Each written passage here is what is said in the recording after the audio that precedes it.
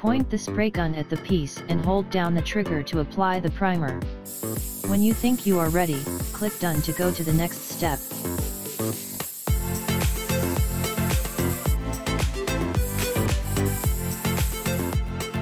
Select one of the colors on the panel. Now let's apply the paint. Same as applying the primer, aim and pull the trigger to apply the paint to the piece in front of you.